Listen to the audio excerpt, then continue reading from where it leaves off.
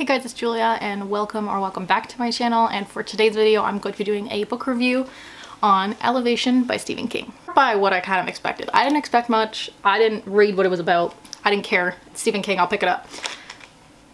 I just knew it was a shorter one and I was like, okay, I'm in the mood to sort of read something quick, and I just expected this to be kind of mediocre, but I was actually pleasantly surprised by it. So I ended up giving this one 4 stars, and that's because I love the characters. The concept was super interesting.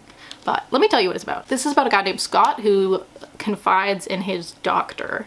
Something weird is happening with him where he looks like he's the same weight and he stays the same weight, but he's constantly losing weight, like very, very drastically to an unhealthy amount. So by the end of the book, we kind of see what happens with that. So basically he goes to the doctor and it's kind of like, how is this possible? How am I losing this much weight? And then when he goes on the scale, if he like brings, I don't know, a boulder, like a big rock, whatever, he holds something, it will still say that he's the same weight as if he wasn't holding a heavy object. There's an annual like Thanksgiving 12K run that a bunch of them go on, so Scott decides to do this despite his condition and what's going on with him. Scott's neighbors are these 2 ladies and he kind of has issues with one of them, and then the other one he's more friendly with, so we kind of see how those relationships progress as the book goes on, and they're doing the marathon as well.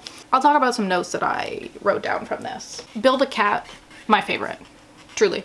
Dee Dee and Missy are married to one another, so there's a lesbian relationship in this book. Dee Dee is a runner, and her and her wife have a restaurant together that they own in this small town. But like the reason why Dee Dee and Scott started getting upset with each other is because the dog keeps shitting on their lawn and she doesn't pick it up. Despite like the whole town ignoring the lesbians, treating them like garbage, Scott goes out of his way to like befriend them, even though one of them is very rude to him, goes out of his way to befriend them and to go to their restaurant, support them, learn more about them, and kind of tell some people off in this town. So he really stuck up for the lesbian. Some of the friendships that formed in this book, so I wrote down like Scott, Dee Dee, Missy, and then Bob and Myra. There was also a reference in this book to a band, and the band was called Pennywise and the Clowns.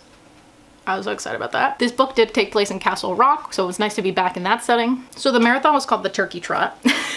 And that's where like a lot happens. That's where what most, I would say maybe half the book is like them running the marathon, and how Scott kind of interacts with his neighbor that he's kind of having a feud with, and he also just wants, he knows he's losing weight rapidly, his time is limited, he wants to do this last run. And I didn't understand the title before I picked it up. I was like, why is it called that? Like, not in like a judgmental way, but more like, why is this called Elevation? And with the cover and everything too, by the end, it all made sense. It all made sense by the end. I really enjoyed it. I thought it was a great short story.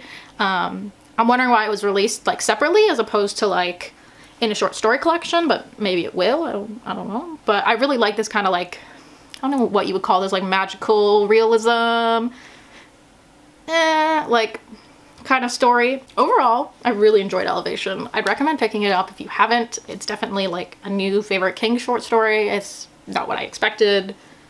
Overall, pleasantly surprised. There is trigger warnings in this one for things like homophobia and rape as well, so keep that in mind before picking it up.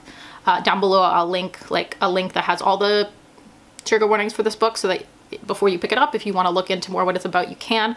I would also say like a trigger warning could be the eating disorder part of this book, because even though he doesn't have an eating disorder, I think it could be triggering for people with eating disorders to hear about someone losing weight so rapidly. So keep that in mind as well. I'm just trying to think of all the angles, but yeah.